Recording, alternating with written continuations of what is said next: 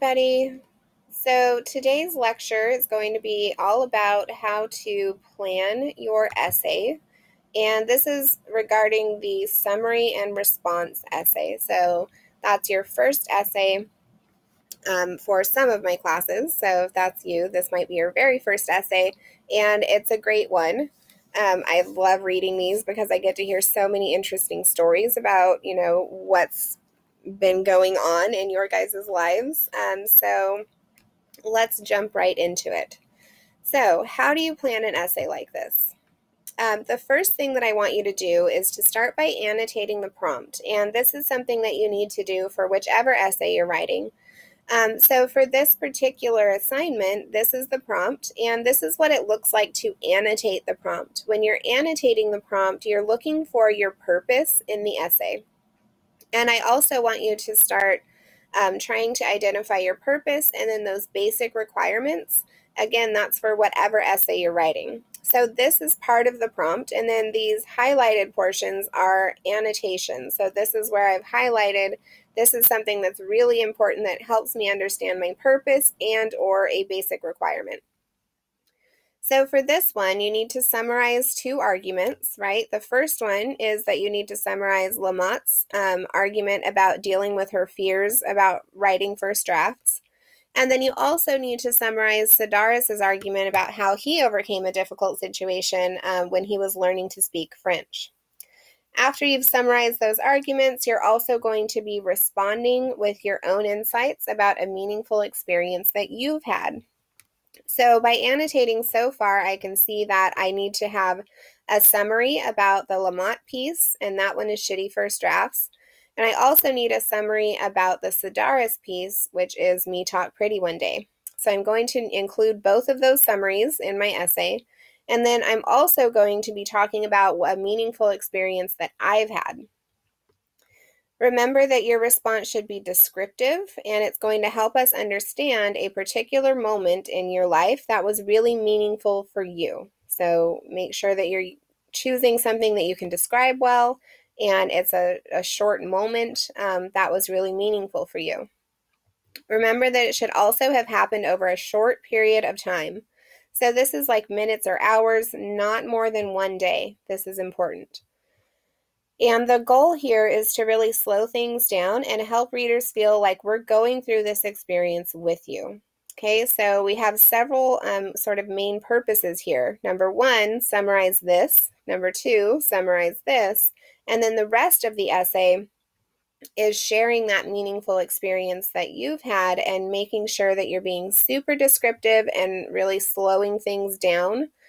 So we feel like we were there with you experiencing this thing.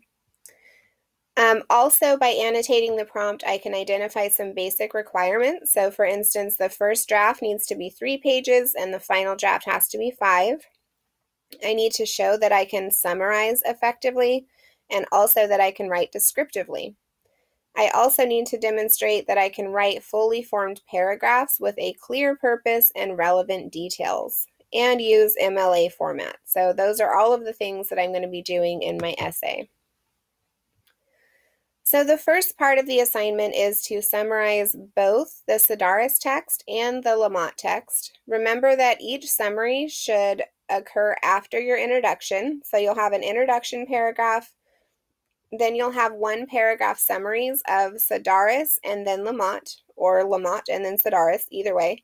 But each one needs to be its own summary, and it should be 1 paragraph long. Make sure that you're only including main points from the text. Include the author's full name, include the full title of the text, and remember that with summaries, we do not include opinions about the text. After I'm done with my summaries, then I need to choose an important moment to discuss. So this is the rest of my essay. So I've got an introduction and 2 paragraphs so far that are taken care of, and then the rest of those 3 to 5 pages is all about this important moment in my own life, right? Remember that your moment that you're discussing needed to have happened in 24 hours or less, and you want to really focus on that descriptive language and those descriptive details. We want to use paragraphs and an organization that makes sense for readers, so we're not jumping around between different ideas, but rather flowing smoothly through this moment so readers can understand what happened and really feel like they're there with us. The moment that you choose can be happy, sad, etc. Just make sure that you're okay with other people reading about it, because your peers will see your essay during workshops. So if it's something really personal for you, that's okay, as long as you're all right with sharing that with people in your group and with the class. So when we're going to be choosing a moment, one of the things we need to do is brainstorming. So you can brainstorm in whatever way works for you, but in some way, I'd like you to list some important moments in your life. You could make a pro-con list for each one, and then you can narrow down your topic based on which one you think fits the best in terms of, what we're going for in this assignment. So you want to make sure that whichever moment you choose is really important to you, so you'll have lots to say about it. And remember that it needs to have happened over 24 hours or less. So this is an example of a pro-con list and what it looks like. And this is just one way of brainstorming. You don't have to use this strategy, but you're welcome to. So for instance, I brainstormed a couple of important moments in my life. So I went with my wedding day and a Disneyland trip. And then for each of those, I'm going to write down some pros, like some good things about writing about that, and then some cons, some drawbacks about writing about that. So let's say for my wedding day, I know that I remember lots of details. There's lots of different parts of that day that happened. It was super emotional and very important to me. And it would be easy to organize this because I could just go from start to end, right? Cons, it was a long time ago. I've been married for a long time, so, maybe I won't remember everything. And maybe it wouldn't be very interesting to readers because it's something personal to me. I'm not sure. And then for the same thing, I would do the same thing with this Disneyland trip. So there's lots of details. I felt lots of different emotions because I have kids. So taking them to Disneyland, you get the happy and the frustrated or the sad moments when everything's going wrong. It was important to me, so I'd have lots to say about it. Cons, organization might be difficult because we kind of bounced all over the place, so it might be hard to organize an essay about this. It's not as important to me as my wedding day, and some things might be hard to remember since I was so rushed and distracted. So those are some pros and cons. And then as a writer and as a student, I would have to look at these things and weigh those pros and cons and decide which topic I think is the best fit. So once I've chosen that topic, then I would go ahead and start planning. So let's say based on this, if I were choosing a topic to write about, I'd probably go with the wedding day because it has more pros and less cons than this one, right? So let's say that I'm going to choose my wedding day. Then the next step is I'm going to plan my main points. So once you've chosen the moment that you want to talk about in your essay, then plan your main points. You can do this in lots of ways, and the goal is to go from all of these ideas that are jumbled up, right, into some sort of an organized version of those same ideas. So you can do that in lots of ways. You can make a table, you can make a list, you can use the bubble method, you can free write and then organize, or you can use any other planning method that works for you. So this is an example of how I outline things. I have used this probably from the time I was in grade school all the way up to and including when I was in grad school. Like, I still use this to this day. I just like the bubble method. It's what works for me. So if I were outlining, this is what I would do. I would put my main topic here in the kind of big bubble, right? And then I would have everything else branching out from that. So when I did this, I started by just putting wedding day, and then by writing down all of these things that happened on the day of that I would like to talk about. And each of these are going to be a paragraph in my essay.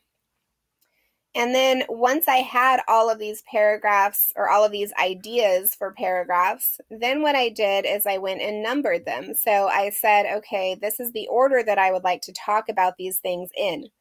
So that way, when the time comes to write, I know that I'm going to write a paragraph first about just waking up and being excited on that day. And then I'm going to write a paragraph about snorkeling with my wedding party. And then from there, I'm going to write a paragraph about this nice, relaxing massage that I got to get, followed by a horrible spray tan. All of this is true, by the way. And then I would have a paragraph about making bouquets. And then I would find number 6. There was a heat wave, and then it rained. And then I would have a paragraph about how it felt walking down the aisle, saying our vows, and then going to our reception to see that our cake had literally melted. It was a great wedding day, full of ups and downs, lots of emotions. So this would be my outline, right? And then I'm going to, as I start writing, when I've written my paragraph about waking up excited, then I can just sort of check this off of my list and then go on to writing a paragraph about snorkeling and so on. So this is how I would keep myself organized. However, you don't have to do it this way. If you have a different way that works better for you, then use that. So once I have sort of an idea of what I want to focus on and which main ideas I have, then I need to move from main ideas into actually topic sentences. This is important for you guys because one of the assignments that you're turning in asks you for topic sentences, and you will not get credit for those main ideas unless you turn them into complete sentences. And those are your topic sentences. That's what you're going to use to start writing your actual paragraphs in your essay. So let me show you what I'm talking about here. You need one topic sentence for each of your main points. Remember that a topic sentence has a subject, and if you don't remember, a subject is the person or thing that is doing some kind of an action in a sentence. So if I say the dog ran, the dog is the subject. A topic sentence also has to have a verb, and that's the action that's being done in the sentence. So if we're talking about the same thing, the dog ran, the dog is the subject, and then what is the dog doing? He's running. So that's my verb. And a topic sentence also has a complete thought. So the dog ran is a complete thought. If I went up to somebody and I said, that dog ran, then they would know I'm talking about a dog that ran, okay? So examples. I took some of my main ideas from the previous slide, like snorkeling with wedding party. This is not a topic sentence, it's just an idea, right? I have that verb, snorkeling, but I don't know who did it, and it's not a complete thought. So I'm missing a subject and a complete thought. So I need to make sure that I turn that into a topic sentence, which is this here. I met my wedding party and we all went snorkeling. So now this is a full sentence. So do you see how I've gone from my sort of idea of, hey, I want to talk about snorkeling, to an actual sentence that I can use in my paragraph in my essay? So you want to make sure that you do each of those, that you do this for each of those main ideas that you have for yourself. So again, one of my main ideas was that there was a heat wave that day. But heat wave that day is not a sentence. I need to make it into a sentence. So I did that by saying, of course my wedding would happen the one day Maui got record high heat and insufferable humidity. So my husband and I got married in Maui. It was supposed to be super nice and, not very hot because it's on an island, right? No, the one day that we were there, it was like record high heat and super humid. Sorry. Another example, horrible spray tan. This is a main idea.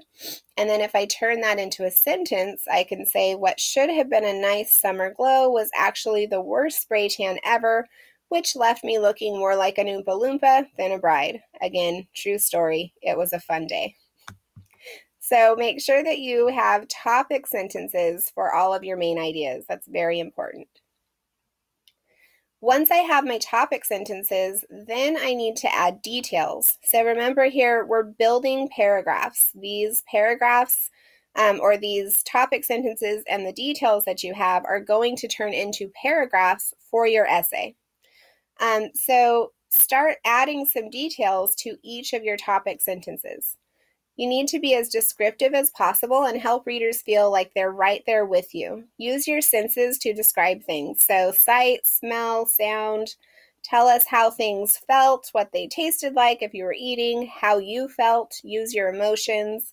So we really want to make sure that we are making our readers hear, feel, and see the things that we're going through at that time.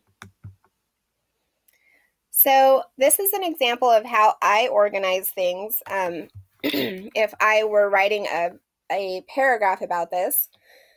So I would maybe make a table like this for each of my paragraphs.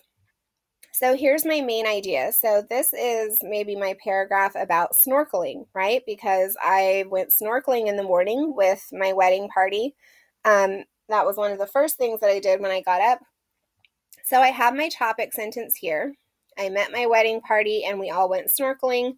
And then I'm going to list as many vivid details as I can so that when the time comes to add these details and write the paragraph, I have lots of stuff to choose from.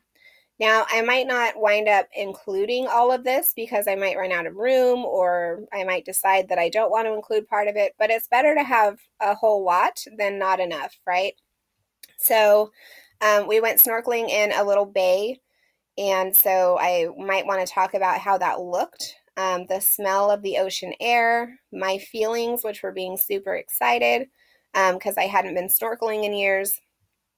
A little bit of fear that I felt getting in because it was very sharp and slippery. And because it was in a little bay, it was like an immediate drop off from the rocks. There were waves crashing. So I'm an experienced swimmer, but it was still a little bit, scary. The sight of the bay underwater. So I'm listing some things that I could talk about that I remember. Fear, clouds of blood in the water. I cut myself, and so it took me a while to realize that, but as I swam, I noticed big clouds of blood in the water, which was a terrifying feeling even for an experienced swimmer, right? That feeling of scrambling up the rocks to get out, being disappointed because I had to end our snorkeling trip so quickly, rushing to, get myself taken care of so I wasn't bleeding everywhere. Again, feelings of frustration because, of course, it was my left hand. So, true story, in all of my wedding pictures, my left hand is super bandaged up and messed up because I just destroyed it that morning snorkeling. So, list as many of those supporting details as you can, right? All of those things that you remember about this one topic. So, these are all of the things that I'm going to pull from when I go to write my paragraph, so that I can really help my readers feel like they're right there with me, going through this particular part of the event with me. So now that I have my topic sentence and my vivid details for my paragraphs, then I'm going to start writing those paragraphs, adding those sensory details wherever I can. But make sure that my paragraphs still have one main focus, a topic sentence, and details. So if we look back at this one, my focus here is on snorkeling. All of these vivid details have to do with that experience of snorkeling, right? How it looked, how it smelled, how I felt at different points of the snorkeling, but it all always points back to and supports this topic sentence, which was about snorkeling. So make sure that you're doing that. You want to write a very detailed and vivid paragraph, but you want to make sure that all of those details point back to that particular main idea. Okay, so this is an example of a detailed paragraph, and this is my paragraph that I would write if I were writing this essay, and this one would be about that experience of snorkeling, right? So as I'm at my wedding party at the Hanakiana Bay, see, I can't even pronounce it, right outside my parents' hotel where we'd say our vows at sunset, I breathed in the fresh, salty air. Okay, so do you see how I started with that topic sentence that said, I met my wedding party to go snorkeling, but when I went back to write it again, then I've added all kinds of details even to my topic sentence. So even with all of those details, though, it's clear that we are going to be doing something at the beach, and it'll become pretty clear that we're going to go snorkeling. So add those details in wherever you can. Okay. The bay was an amazing deep blue, and there was sparkling water as far as I could see. We ran down to the slippery rocks. One at a time, we put our clunky black fins on, squeezed our faces into our tight snorkeling masks, and slid down into the choppy water, which dropped off immediately. I'd been surfing, snorkeling, and swimming in the ocean since I could walk, so I took a deep breath to calm my nerves and slid into the deep, dark water. As soon as I got in, I was in awe of the beauty all around me. A family of sea turtles swam up through the crystal water to investigate us. I grabbed my fiance's hand and pointed excitedly at the biggest turtle's shiny green shell sparkling in the sunlight. She swam away, and I could see the sunshine through the deep water as she returned to her babies down below. Then I saw what any snorkeler dreads: clouds of blood in the water. Puzzled and concerned, I looked around to make sure everyone was okay. I was relieved for a moment, then realized the clouds of blood were coming from me. I quickly went to the surface to see where I was bleeding and noticed my entire left hand was cut open from my wrist to the top of my thumb. Knowing sharks frequent these waters to feed, especially in the morning, I signaled to everyone that I was getting out. I made my way to the sharp rocks, threw my fins onto them, and pulled myself up, then assessed the damage. Bright red blood oozed out of my hands as I realized I'd cut myself on coral on the way in. Relieved to be out of the water safely, I set off to find some bandages. I wasn't in any real pain and got myself cleaned up with a first aid kit from the hotel, after I bled all over one of their towels while waiting. Oops. But then it dawned on me. I cut my left hand on my wedding day. All of those adorable pictures of my fiancé and I exchanging rings would now include a bonus: my badly cut and bandaged hand. Okay, so as you can see, this is one paragraph. It's all focusing on this experience of snorkeling, right?